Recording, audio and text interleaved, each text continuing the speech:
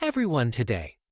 Let's dive into the world of virtual reality and explore an exciting innovation that might just change the way we experience VR. Remember the Virtuix Omni? Well, today, we're talking about HoloTile, a revolutionary solution that recently made its YouTube debut and could potentially redefine VR experiences. I still remember trying out an early version of the Virtuix Omni, a virtual reality treadmill that left a lasting impression.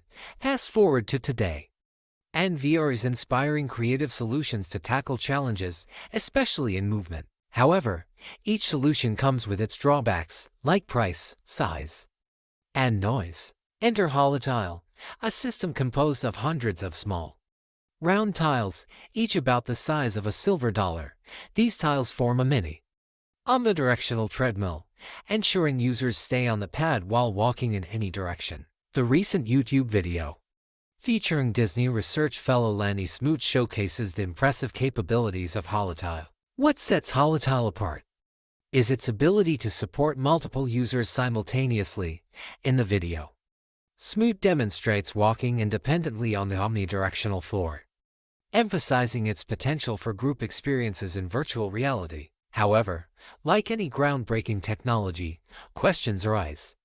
What's the top speed, and how much weight can it handle?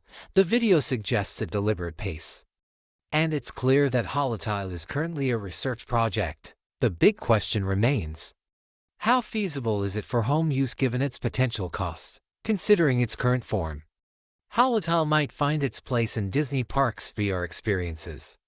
The prospect of multiple users enjoying virtual reality independently opens up exciting possibilities, even if it remains a work in progress. In conclusion, HoloTile sparks curiosity and excitement in the VR community.